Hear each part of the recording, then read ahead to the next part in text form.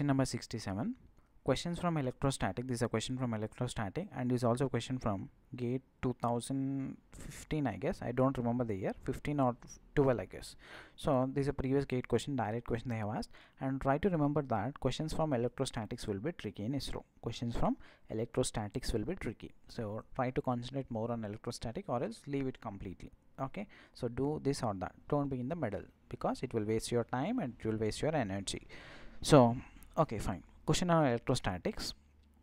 The force on a point charge q kept at a distance d from the surface of the grounded metal plate in a medium of permittivity epsilon. Question looks to be simple, but if you can draw the diagram, then you can solve this question. So force on a point charge plus q kept at a distance d from the surface of metal plate. I am assuming, look at this figure, I am assuming this as the metal plate. Okay, this is the metal plate. From this metal plate I have placed plus q charge, okay, at a distance d.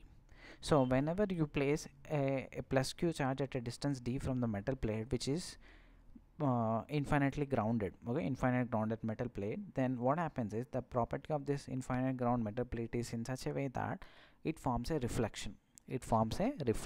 And it develops a counter charge exactly at a distance d from this center.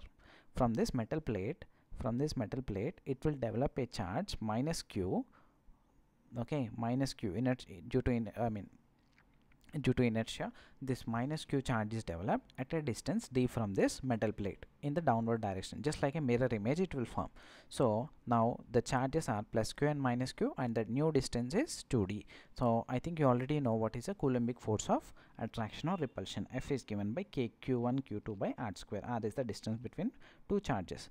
K I wrote as it is, q1 is plus q, q2 is minus q, r is nothing but 2d whole square. So k into minus q square divided by 4d square.